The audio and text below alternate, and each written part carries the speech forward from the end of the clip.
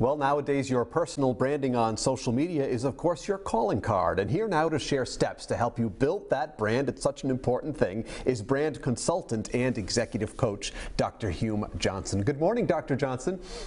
So good to see you, Brandon. Great to see you as well. You know, this is a great topic because so many individuals out there right now, they utilize social media day in and day out, and many of them may be doing so incorrectly. So many people out there assume that their online presence is what their personal brand is all about. So they start with the digital marketing, but this really doesn't need to be the case, does it?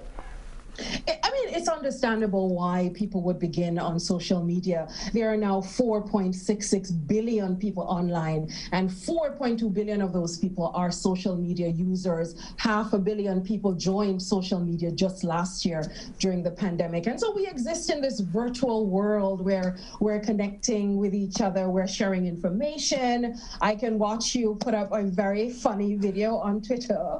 And so it's a place where we entertain ourselves, and entrepreneurs are trying to sell their products and services as well. But one of the biggest mistakes that people make is to assume that their social media is actually their brand. And once they develop a large following, once they go on a hunt for likes, then that is a substitute for their personal brand. But your brand should not be a substitute. Your social media should not be a substitute for your personal brand. Your social media is actually just one tool that you can use to convey your brand once you have discovered what your brand is. So the first thing that people should really be doing is to get clear about what their brand really is about. What do they want to be associated with? What do they want to convey? Who they are as people, and what value do they want to contribute to others, and who are these others that they want to contribute to? And social media is really just a fantastic avenue by which you can convey your brand. And I'd recommend people start offline, kind of figuring out what your brand is first. There really are multiple steps. You alluded to one thing right there. So what are some of the ways that we can follow to sort of help us enhance that presence and to really utilize it in the most appropriate way, because we want to really maximize it? Of course. I mean, one of the biggest steps in terms of building your personal brand is to understand who you are in terms of your personality. I mean, you have a very fantastic, outgoing, gregarious personality, but is it a strength? Can you use that to mobilize your own career? And we're asking people to think of their personality traits, their human skills. And if we've learned anything from COVID-19 in 2020, is that we have to come home to the self. Who we are we resilient? Are we empathetic? Are we adaptable? I mean, I've had to pivot from face-to-face teaching to an online modality, and my students have had to adapt as well. So a lot of them showed really strong human skills that they can bring into the workplace. We also want people to think about their occupational skills. What are you good at? What are you exceptional at? What competencies do you have, and what pain points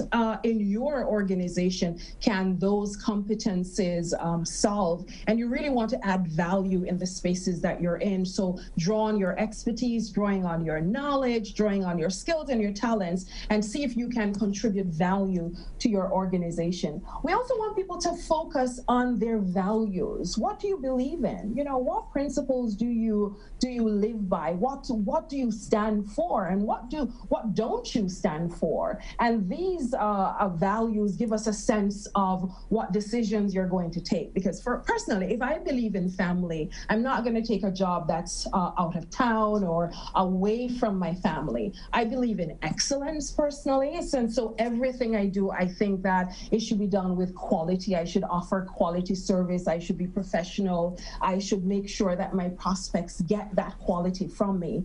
And the other thing we want people to think about is that your brand is not just what you say about yourself. Your brand is also what your prospects think about you. So the perception out there, what do your clients think about you? What do your colleagues think? What do the potential employer think about you? So, you know, Jeff Bezos puts it well when he says your brand is what other people say about you when you're not in the room. It's not just about what they say. We really want you to think about what you perceive yourself? How do you want to be seen? But also you have to pay attention to the fact that there is a perception out there which is lodged in the minds of other people, their ideas, their impressions. And sometimes we are mistaken about how we are perceived. We are going about navigating the world, but sometimes we'd be surprised about what other people think about us. And we want to make sure that whatever we think about ourselves is aligned with what other people think about us as well. And you notice I haven't mentioned social media for the whole time. Right. Because social media ought to be at the end of that process. You really have to think about it in terms of like your brand infrastructure. Right. I ask my clients to take an architectural approach. You're building a house and you want to think of the foundation of your brand. So social media and the visibility part of it, that's like the outside, the side vinyl siding, the roof, that's fantastic. Right. But we want to focus on the foundations of your personal brand, which is your persona, your skills and your competencies, your values, and what your prospects think in terms of what you offer. And then you can now use social media and digital marketing to convey all of that. And there are ways in which you can be not on social media. You can leverage your brand offline as well. Right. You can contribute to the community. You can take the lead on a project at work. You can write a book.